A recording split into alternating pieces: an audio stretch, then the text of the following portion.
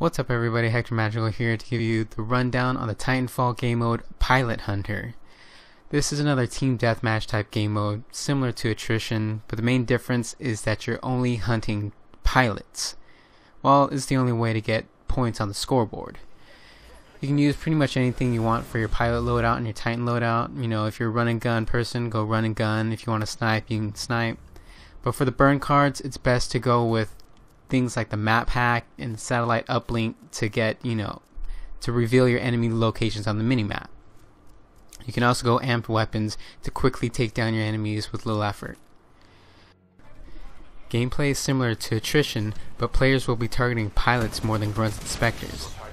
Each pilot kill will give the team 1 point on the scoreboard, and the first team to reach 50 points, or the team with the most points at the end of the 15-minute time limit, will win the game. That doesn't mean you should be completely ignoring grunts and specters, because each kill will take some time off the build time for your Titan. Then once your Titan's ready, just call it in and start wreaking havoc on the other team. Now obviously you do not want to ignore the enemy team's Titans. If you're a pilot, use your anti-Titan weapons to deal damage, or use your agility to get on top of the Titan and hit its weak spot with your primary weapons. And if you're a Titan, use your Titan weapons and your ordnance weapons to deal a ton of damage. Now if you're still having trouble, stick with your team and gang up on the enemies, and hopefully you'll take less damage. Now why do you not want to ignore Titans? Because they can easily take out a number of pilots just like this, or they can just run over pilots like this. So try to kill as many enemy players as possible.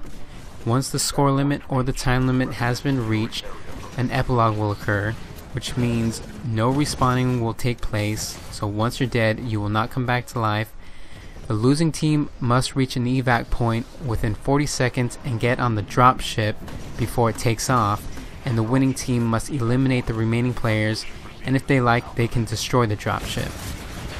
This is all just for extra bonus points, and it does not affect stats or who wins or loses the game mode. And that's pretty much all you need to know about Pilot Hunter.